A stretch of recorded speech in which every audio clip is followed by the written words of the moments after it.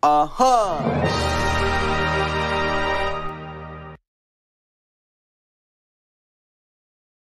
Hi everyone.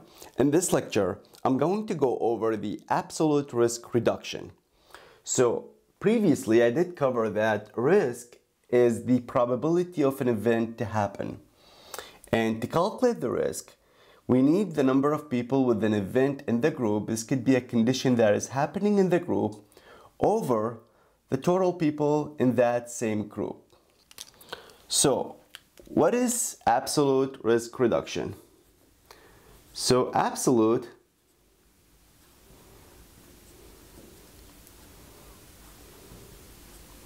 risk reduction is basically the true difference in between the treatment group and the control group. So this is the percent difference in risk between control group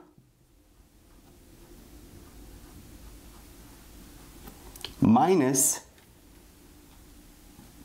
percent risk in the treatment group.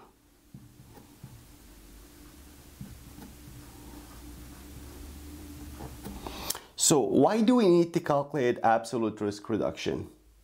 So this is ARR. So the reason why, it's because during a study, we're trying to compare the new medication, a new therapy with the existing medication.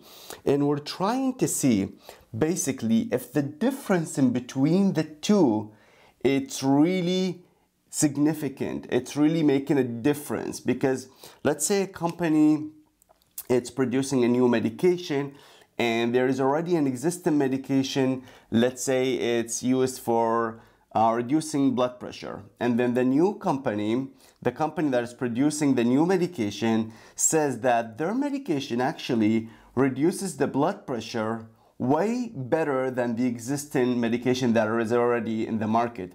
So we want to compare the difference in between the two.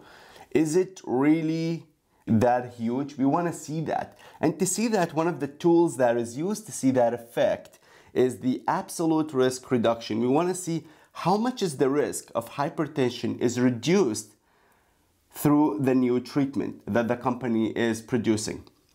So this is basically, in other words, is absolute risk reduction is the true difference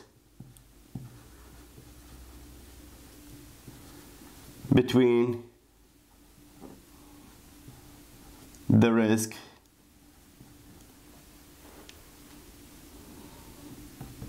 in the control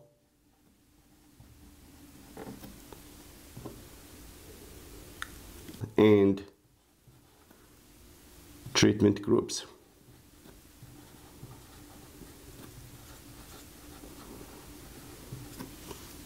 So that's basically what it is. Absolute risk reduction. How much is the new medication is reducing the risk? What is the effect of that new medication? So to better understand this, let's take this example over here. So in this example, I do have the intervention, which we have. So drug A, this is the new drug that we just said the company is producing. And the drug B, this is the old one. This is the one that exists already in the market. So this is old one. So we have two outcomes from these two medications. So the first one is we have, first of all, a total number of patients, 16 each group. And in terms of death, this medication, when people take this medication, let's say in this study they had 60 people. 60 people took the medication that already exists in the market, the old one. And they found out 34 of them survived, 26 did not. And that's what death means, that's what survival means. And the new medication that the company said, you know what, our medication actually does a way better job than the existing one. And what they presented, they did actually also 60 just to compare it 1-to-1. And their number of deaths were 17, so it's way less than all the drugs. And the survival rates were 43. So for 43 patients survived in comparison to the old one where 34 survived only. And in terms of death, 17 died, where here with the old one, 26 died. So now, what is the absolute risk reduction in this study? So first of all, to calculate the absolute risk reduction, I need to calculate the risk in each group, the new medication and the old one. So the risk, I'm just going to use the same color just to indicate which one is new, which one is old. So risk, and this is the new med, equal. So to calculate the risk, we need to take number of patient, okay, that died over the total. So we have 17 over 60. So dividing 17 over 60, that's going to be 0.28. And if we multiply this by 100, it's going to be, so 0.28 multiplied by 100 is 28%. Now, I know the risk in this group. Let's find out the risk in the medication that already exists in the market. So risk, and this is with the old medication, equal. So here we have 26. It's going to be 26 over 60. So 26 over 60, this is going to give us 0.43, 0.43. And we can also multiply this by 100, 0.43, and it's going to give us 43%. So now I have the risk for each one of these groups. Now let's find out the absolute risk reduction.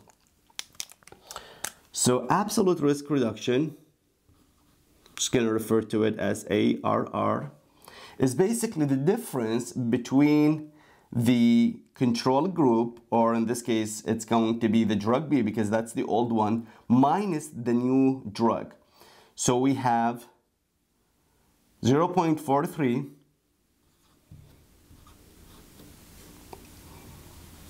minus 0.28.